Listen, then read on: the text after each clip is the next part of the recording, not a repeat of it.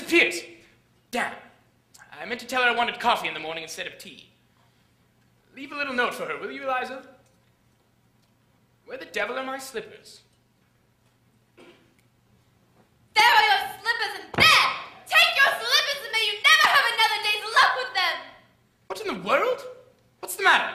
Is anything wrong? No, nothing wrong with you. I've won your bet for you, haven't I? That's enough for you? I don't matter, I suppose? You won my bet. You, presumptuous insect. I won it. What the devil did you throw those slippers at me for? Because I wanted to smash your face. I'd like to kill you, you selfish brute.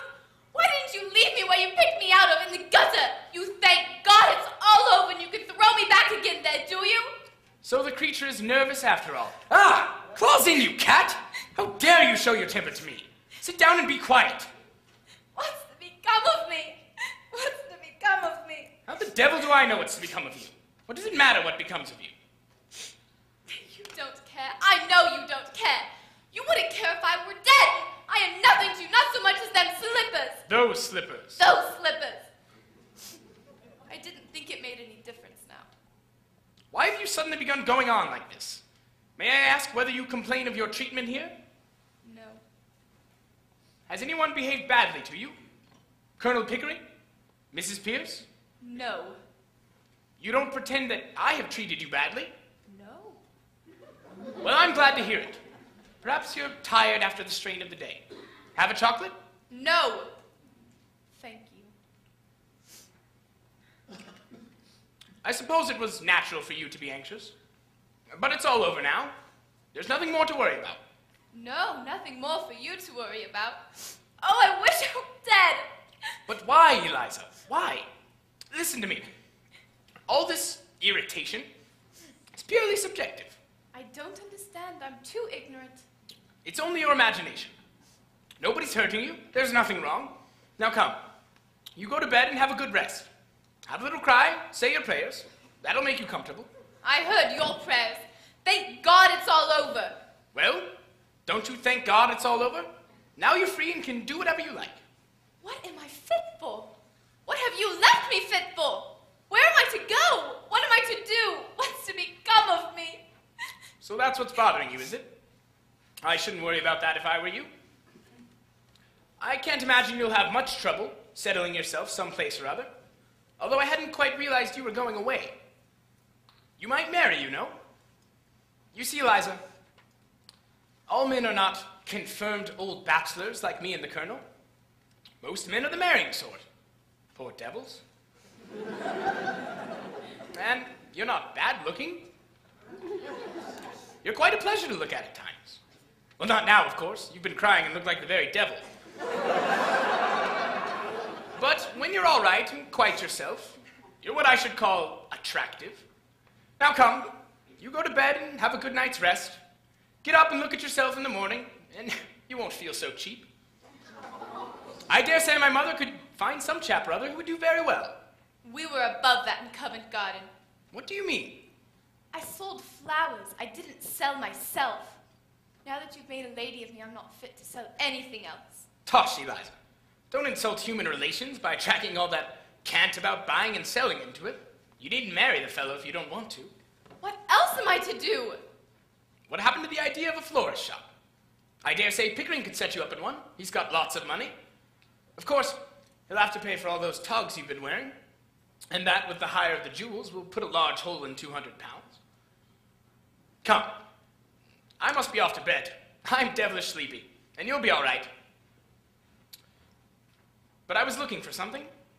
What was it? Your slippers. Yes, you shied them at me. All the way over here, you shied them at me. Before you go, sir. Eh? Do my clothes belong to me or to Colonel Pickering? What the devil use would they be to Pickering?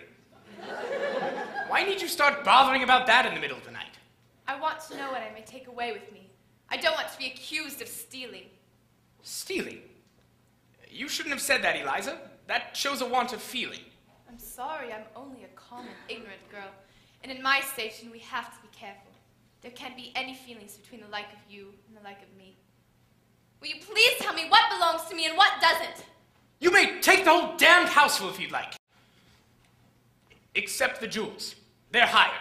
Will that satisfy you? Stop! Please. Will you take these to your room and keep them safe?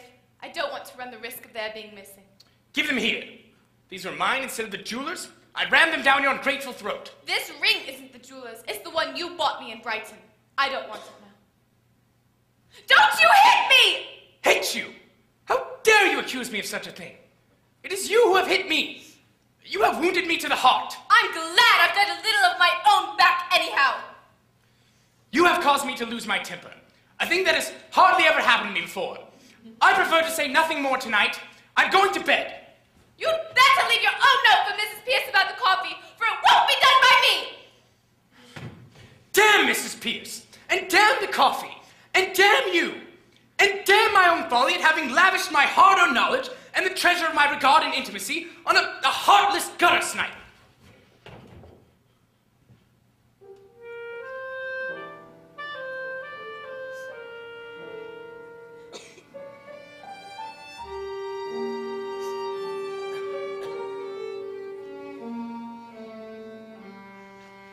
Just you, White Henry.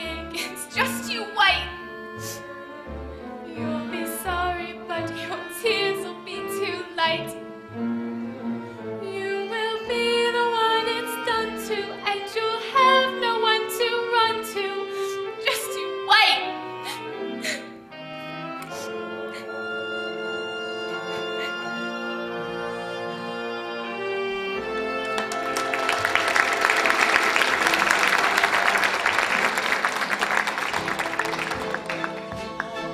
This street before, but the pavement always stayed beneath my feet before.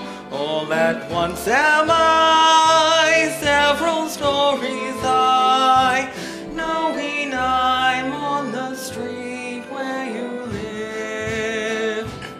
Are there lilac trees in the heart of town? Can you hear a lark in any other part of town? Does enchantment pour out of every door? No, it's just on this street where you live. And know the towering feeling, just to know somehow you are near. The overpowering feeling that any second you may suddenly appear. People stop and stare. Liza! Freddie? What are you doing here? Nothing. I spend most of my time here, actually. Oh, don't laugh, Eliza, but Freddie, you don't think I'm a heartless gutter snipe, do you? Of course not, darling. You know how I feel. I've written you 2 and 3 times a day telling you. Sheets and sheets. Speak and the world is full of singing, and I am winging higher than the birds. Touch and my heart begins to crumble. The heavens stumble, darling, and I'm